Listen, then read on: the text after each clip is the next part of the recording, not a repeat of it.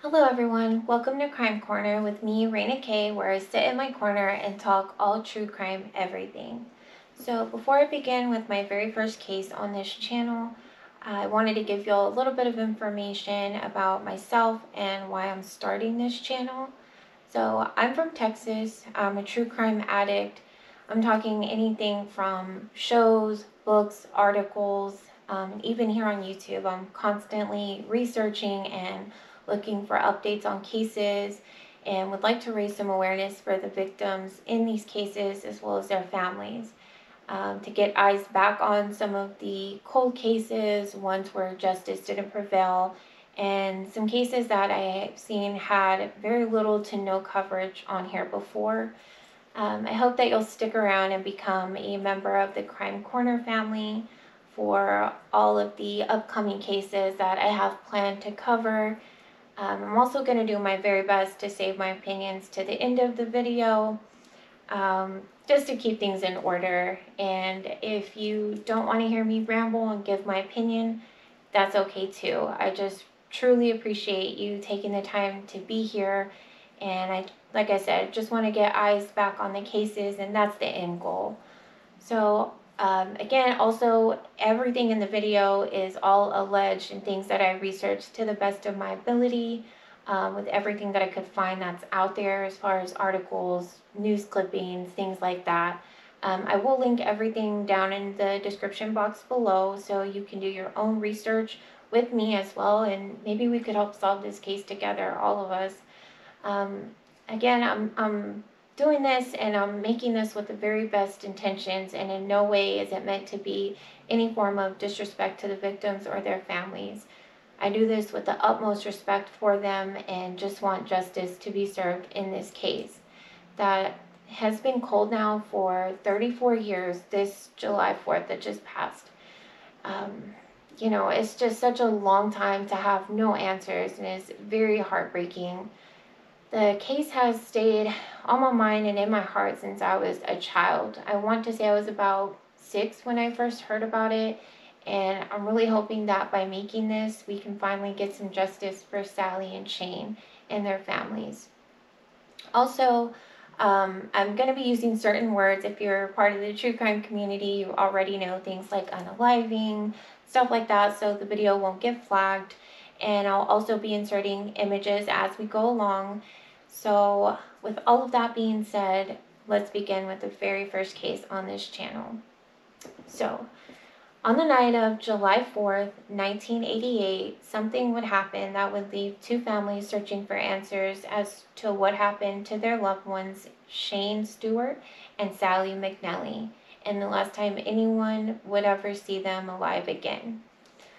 Before we go into the night of events that occurred, I want to tell you about Sally and Shane individually, just to give you a better picture of how they were, who they were, and just to give some backstory. So Sally McNelly was a beautiful brunette, as you can see, who lived in San Angelo, Texas, which was a big ranching community at the time and a very peaceful and safe place to live and raise your family in.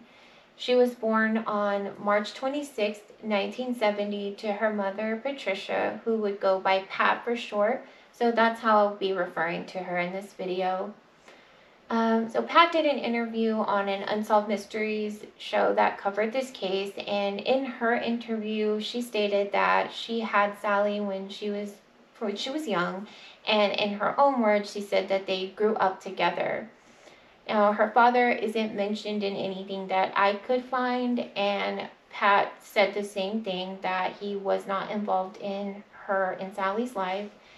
Now, in that interview that was done on an interview that was done on the 25th anniversary of this tragic date, it does have her stepdad in it, who said he loved her very much. Now, Sally was known as a sweet girl who would do anything for a friend, and in her mom's words, she was a people pleaser, and meaning she just wanted to be liked by everyone. She loved daffodil flowers and was an amazing friend, and wasn't just beautiful on the outside, but was a beautiful person on the inside as well.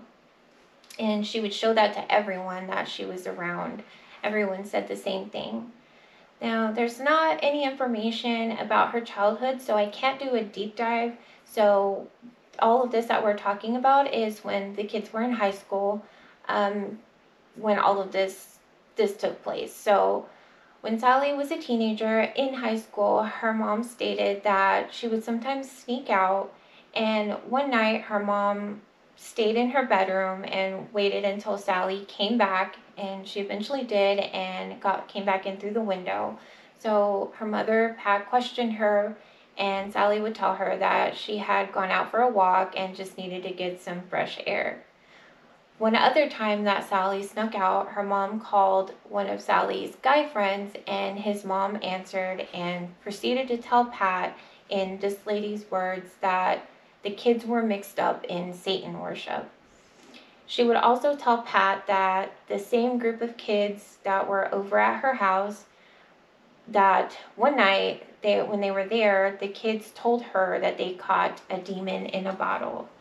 There was also a good friend of Sally's named Helen in the Unsolved Mysteries episode that stated that Sally told her she had gotten sad in her life, and she just got to a point where she felt that no one loved her. It's not clear why Sally felt this way, but this is where she would meet a group of friends that Sally told Helen, her good friend, that she felt that love from them that she needed and craved. Helen would go on to say that one night Sally invited her to go with Sally to a get-together with this new group of friends that Sally made. And Helen said that they were playing with an Ouija board, and that they, not her, she said she didn't partake, but that they were all holding an oracle on the board, and Sally went into a trance. Helen thought that Sally was just playing around, like playing a joke on everyone, but that she stayed in this trance state for a while. And it was at that point that Helen said she got very uncomfortable and said that she felt like she needed to just get out of there. And she did so right away. Now, again, all of this is alleged. I've seen a few interviews that contradict one another, that there was cult activity involved, and that other ones said that there was not. But it has been said numerous times in news reports and articles and in the Unsolved Mysteries episode where each of the victims' parents spoke on it as well. So you can research to see the different theories out there. And again, all of this took place when Sally was in high school, and this is when she would also come to meet Shane Stewart, which was around the fall of 1987. Shane was, so now we'll go into who Shane was and a little bit of backstory on him. He was born August 5th, 1971, and I tried to find information about Shane's mom, and I couldn't find anything, just information about his dad. His dad's name was Marshall Stewart, also from San Angelo, Texas. Marshall would be described as positive, sweet, and his dad, Marshall, compared him to Beaver Cleaver, meaning that he was very lovable. Anyone that he came around, he would make them laugh, and he always wanted to make sure that everyone was always having a good time when he was around them. He also loved baseball. He was popular and had lots of friends in high school. Now, they would both meet, and this is where Marshall states that from the time Shane met Sally, they were inseparable, and it was as if they were meant to be together and just made for one another like soulmates. It is said that Sally introduced Shane to her new group of friends that we just discussed, and Marshall would go on to say that Shane's behavior began to change a bit, and that he started getting into fights, and specifically on one occasion, Shane was fighting this guy and getting the better of this guy in that fight, and the guy had two friends with him. They all decided to jump Shane and threw him into the lake. So Marshall was always there for his son, and he would tell him after that incident just to be aware of his surroundings, because that could always happen again, where he could get jumped, or even worse. He was just worried about his son, of course. Shane, being a kid, would just tell him it's okay, it's not a big deal. And him and Sally just got a lot closer. A few months into their relationship, they decided to move into an apartment together. Now, in San Angelo, where they grew up, as I mentioned earlier, was peaceful. So crime wasn't something that you often heard about there or anything of that nature. But Sally and Shane were definitely worried about something. And this would be known a few months after they moved in together. Um, this would be around March of 1988, because remember, they met in the fall. So, March of 1988, the following year, one day they both called the Tom Green County Sheriff's Office to have an officer come out to their apartment because they stated that they needed to file a report about something. So, Sheriff Larry Counts went out to their apartment to take a report, and Sally reported that some of the members of her group of friends they were in that allegedly began engaging in criminal activity. Some of the criminal activities mentioned were drugs, violence, group intimacy. Sally also told the sheriff that she and Shane were trying to distance themselves from this group, and that is when she handed over a weapon. Now, one of the guys in the group gave this weapon to Sally and Shane to hold.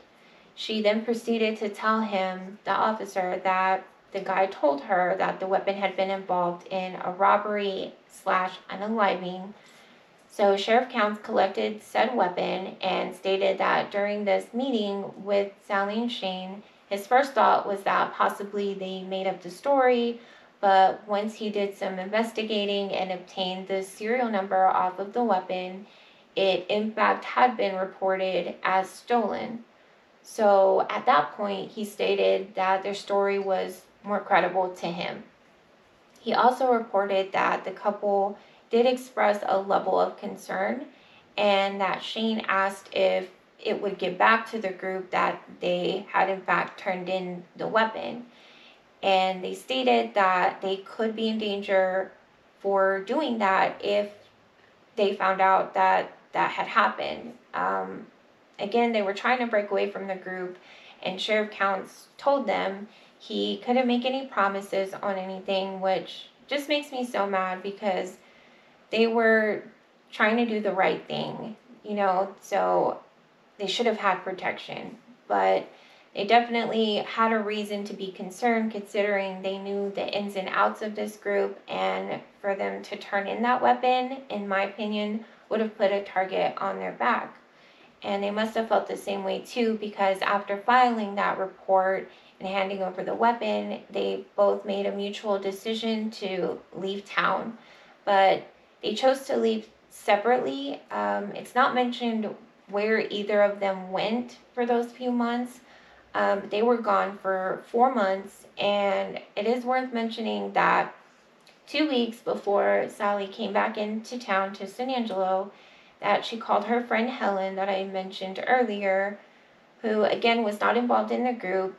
She was just Sally's close friend, and she told Helen that she was concerned to come back to San Angelo because she was scared that they, meaning the group, was going to unalive her. Helen stated that she didn't take this comment seriously and that she also asked Sally why she was thinking that they would do that to her, but Sally just told Helen that she couldn't get into it any deeper right now, and in Helen's own words, she thought that Sally was just exaggerating. So she didn't feel that it was worth mentioning to anyone at the time, not to Sally's mom or anything. So another curious thing that happened was that, and it may or may not have anything to do with the incident, on Shane's end, when he was back in town already, that at his dad's house, his dad stated that he could hear Shane on a phone call from the other room, and the conversation was about owing somebody money, but he never knew who it was that Shane was talking to, and when he asked Shane about it, Shane just told him that there was not a problem, everything was okay. And Marshall told him that he could help him with whatever was going on.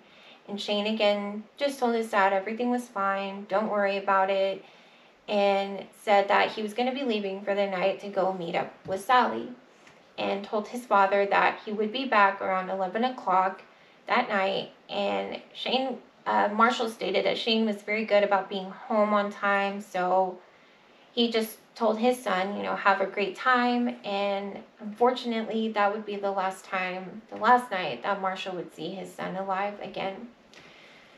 And this is where we get into the night of the incident, which took place again on the 4th of July. This was going to be the first time that Sally and Shane had seen one another since they moved back into town, so a reunion of sorts. And since they had both been gone for 4 months, they were excited to see each other. They made plans to go see the fireworks show that they put on at a lake called Lake Nasworthy every year, and to catch up. They met around 8 or 9 o'clock, and from the Lake Nasworthy location fireworks display, they stopped by to get something to eat after they left there, but it's not known from where. That'll be important later, and I'll tell you why. I feel like it will be something that will come into play later, but again, I'm going to leave that to the end of the video. So after they pick up something to eat, they head over to a different location, another lake called O.C. Fisher, where they went to a picnic area. They parked to eat and just hang out, and this would be the last known sighting of the couple alive by a park ranger who had seen them while he was making his rounds. There was also another eyewitness last name was Littlefield. So Mr. Littlefield stated that he was on the lake fishing that night, and from where he was, he stated that he saw a vehicle pull up to where Shane and Sally were parked, and said that he heard arguing and heard someone telling someone else to just leave them alone, and yelling that they weren't going anywhere with these people that pulled up. Then he stated all of a sudden he heard nothing, couldn't see anything after that. Now, keep in mind, this was already close to midnight, and night fishing was a really big thing there, but it's so pitch black out there and very quiet. So he could hear them fairly well, and the only reason he could see was because of the car lights from a distance when the unknown vehicle pulled up to where Shane and Sally were. So now we get to the next day, July 5th, and the couple's parents were extremely worried because they never came back home. And at the same time, a park ranger found Shane's car, but in a different location than it was the night before. There was food wrappers laying in the seats, and the keys were on the dashboard, and he thought that it was very odd. This is when Marshall would get a phone call about Shane's car being found, and he said at that point he had a really, really bad feeling because Shane absolutely loved his Camaro, and there's no way he would have just left it like that and with the keys just laying out in the open on the dash. And right away he filed a missing report would be filed for the couple.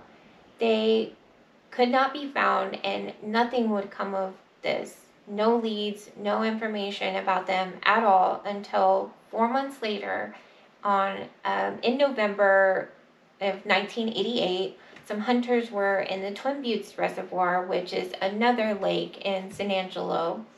So these hunters came upon some skeletal remains and contacted the San Angelo Police Department.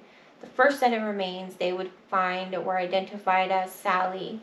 And from that point, Shane's dad, Marshall, had been listening to police scanners since the time he went missing to hear if they found anything, any updates. And then 4 days later, they would find a second set of remains. And he got the location as quick as possible, and he ran up to the scene. And this was about 17 miles from O.C. Fisher Lake, where they found Shane's car. And this area is where the lake had dried up years before, so it was very dense and there was trees everywhere, high grass. Marshall stated that he begged the officer on the scene to let him see if it was his son, Shane. And they actually did let him go, and he did identify his son by the clothing that he had on. He said it was exactly what Shane was wearing the last night he saw him. And this next part just crushes my heart, but he said he leaned down next to Shane's remains and told him, "We found you, son. Let's get you home." So autopsy reports would state that they were both SHOT in the head with a possible SHOT GUN. And to this day, there have been no arrests made for this tragic crime, no other answers, and the case went cold. Then one day, years and years later, specifically on June 12th, 2016, there was a man named John Gilbreth, 47 at the time, from San Angelo, Texas, who would be arrested for an unrelated crime during a traffic stop on suspicion of possession of the devil's lettuce and an unlawful possession of a firearm by a felon, an unlawful possession of metal or body armor by a felon, and this would then lead officers to do a raid of his house in an attempt to locate ledgers used in the criminal offense of narcotic trafficking, and they also found some items that were tied to Sally and Shane. Specifically, they found personal writings, which in the news article quotes specific to the criminal offense of murder, and it included their names along with 3 audio tapes that had the letters SS written on them. According to the affidavit, it stated that he was also in possession of biological substances, which included but were not limited to hair, blood, fingernails, and other biosubstances that constitute potential evidence of a double homicide, which occurred in San Angelo, Texas on or about July 4th, 1988. The document also mentions him as a person of interest in the double homicide. 3 days after his arrest, it was said that the FBI announced that people from their behavioral analysis unit would be assisting in the investigation. But I'm not sure what good any of that did, because nothing has come of it, and you would think with all of the damning evidence they found on the suspect that it would be enough to make an arrest, but no. He's still out. He didn't get charged with anything pertaining to Sally and Shane's case. Like, how in the world? I have no idea. That's why I'm doing this video, and I'm still trying to figure out why nothing has moved from that point. He got taken to jail for the other offenses that I mentioned, but not for their case. Now, it would also be worth mentioning that John was also a part of the group that Sally and Shane were trying to get away from. So here's where my opinions come in. Now, hearing all of his offenses, it's not a far stretch to say, allegedly of course, that maybe he was the one that handed them that weapon that they ended up turning in. To me, that screams motive, in that he got angry and was pissed that they turned it in.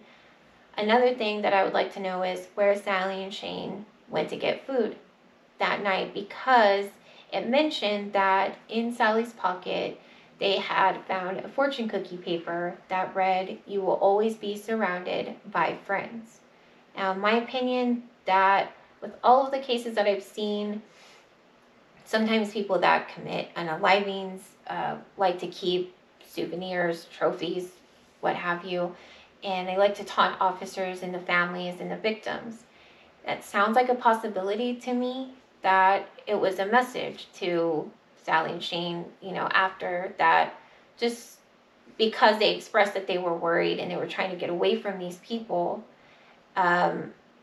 It's just taunting, in my opinion. You were always going to be a part of this group. You were never going to leave us.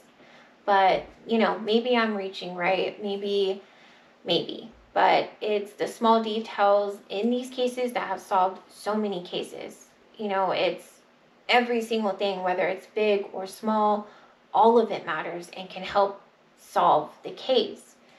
So that's why I would like to know where they went to go eat. If that place that they picked up food from, if they gave out fortune cookies, then okay, she may have kept that fortune as a reminder, just a memory that her and Shane spent that night together. But to me, if they didn't go anywhere that gave those out, then I truly believe that could tell us so much. And who knew that Sally and Shane were back in town? Where their locations were going to be, because they went to three different places essentially, Lake Nasworthy to pick up food and to O.C. Fisher.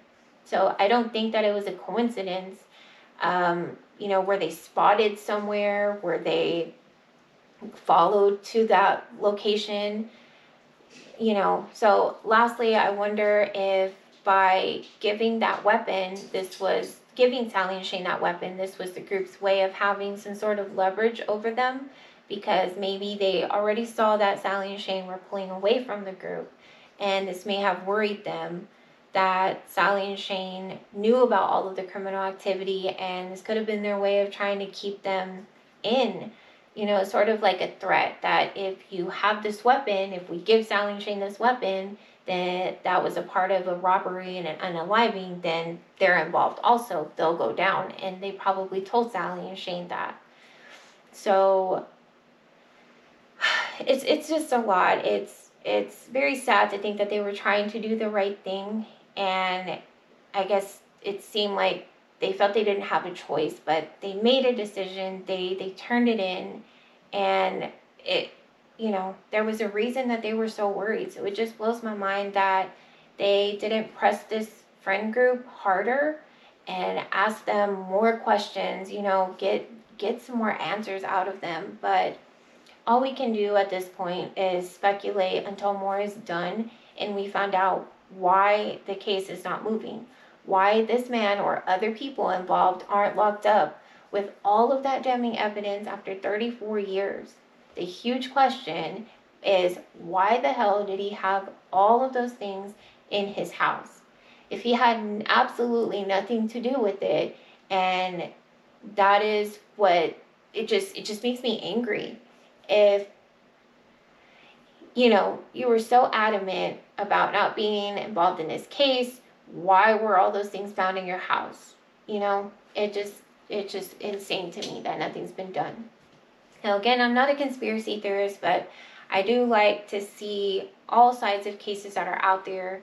Now, there are some theories that I've read some threads on, that there's possibly corruption from the cops, allegedly, of course, and that the main suspect, Mr. Gilbreth, was possibly related to somebody that was a cop. And that is why he wasn't arrested. But why would they have put all of that information in the news articles if they weren't going to do anything about it? If it was a cover-up, I don't think that they'd put that in the paper. But, like I said, I want to get everything that I ran into on these threads that I was looking into. So, again, I'll post everything down in the description box below. So take this all with a grain of salt, but I just thought I'd include it. But again, there's just too many questions and odd things out there and not enough answers. So I'm hoping that by making this video, we can get eyes back on the case, and maybe with enough information coming in, we can help solve it and finally get some justice for Sally and Shane and their families. I'm also going to include 2 interviews that were done on the 25th anniversary of the tragic day with Sally's mom and Sally's stepfather, and another interview with Shane's father that I really encourage you to watch. They give you some more information about Sally and Shane and just some little details. Sally's mom said that Sally was buried with her beautiful prom dress, as she never got to wear it, and that they were buried next to one another to be together for eternity. And I know that they are. I know that they're together. So in Marshall's interview, he stated that they no longer celebrate 4th of July, and both of the parents are just absolutely devastated that there's still no answers, and it just crushes me to my soul that these two beautiful kids were taken from this world way too soon and from their families. They never got to see what they would have become. They never got to see them get married. They never got to see them make their own little families. It's not right. And it's not okay that no one has been held accountable for this. And I can go on, but that's the case of Sally McNelly and Shane Stewart. And if you know anything, please call the number that I'm going to be linking down below, where you can remain anonymous and just do the right thing, like Sally and Shane were trying to do. They were trying to do the right thing and get away from this group. And if you were a part of this group and you know more than what you said at the time, just please come get this off of your chest already. Get it off of your chest and help these families find and get the closure that they need and deserve. I know that it doesn't bring Sally and Shane back, but it will close the door on this chapter so that they can begin to heal, because they lost their entire worlds and have been shattered ever since. And to my listeners, if you made it to the end of the video, I truly appreciate you for being here so very much. And I appreciate your time, because time is very precious. So I hope that you will come back and see the other cases that I'll be bringing that don't have much like I said, if any coverage at all. I hope that you all have a wonderful day, and please be safe out there. And until the next one,